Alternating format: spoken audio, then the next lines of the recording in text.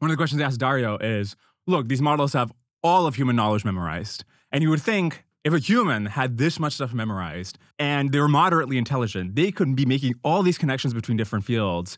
And there are examples of humans doing this, by the way.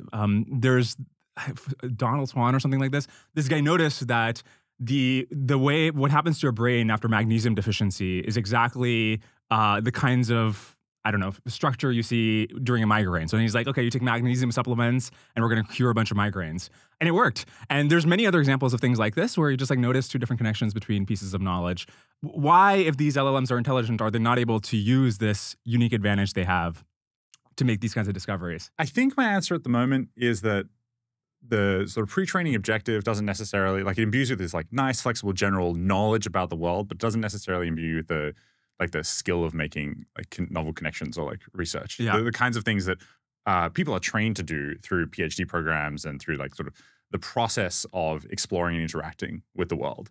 And so I think like at a minimum, you need significant RL in at least similar things to be able to like approach like making novel discoveries.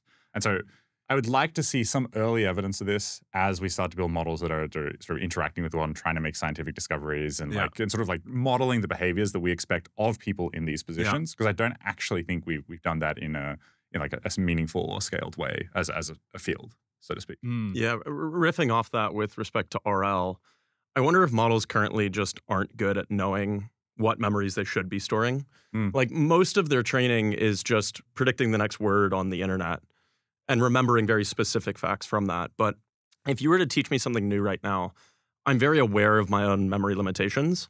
And so I would try to construct some summary that would stick. And models currently don't have the opportunity to do that. Memory scaffolding in general is just very primitive right now. Right, like Claude plays Pokemon, exactly, right? yeah. Where like someone worked on it, it was awesome, it got far, but another excited Anthropic employee then like iterated on the memory scaffold and was able to like very quickly improve on it. Interesting. So yeah, that's one. I do also just wonder if models are idiot savants. The best analogy might be to Kim Peek. So Kim Peek was born without a corpus callosum, if I recall correctly. Each hemisphere of his brain operated quite independently. He could read a page of a book. So he'd open a book, there'd be 2 pages visible. Each eye would read one of the pages. And he had like a perfect encyclopedic memory of like everything he'd ever read. But at the same time, he had other debilitations, functioning socially, these sorts of things.